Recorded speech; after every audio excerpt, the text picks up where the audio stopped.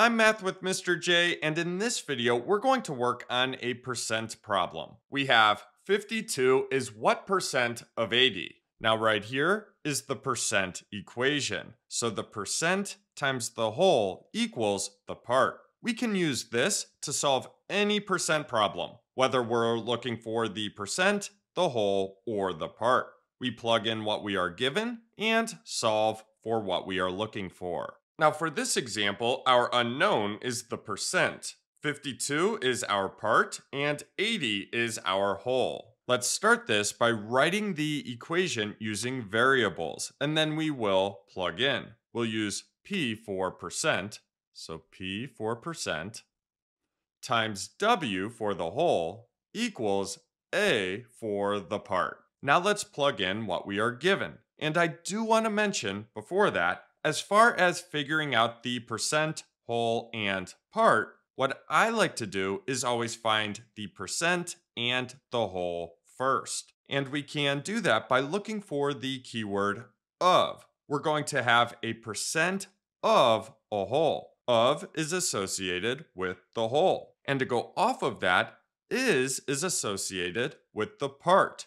The part is a percent of the whole. That's just something to keep in mind. Now we can plug in, and we are looking for the percent. That's our unknown. So let's keep that variable of P times the whole, which is 80, equals the part, which is 52.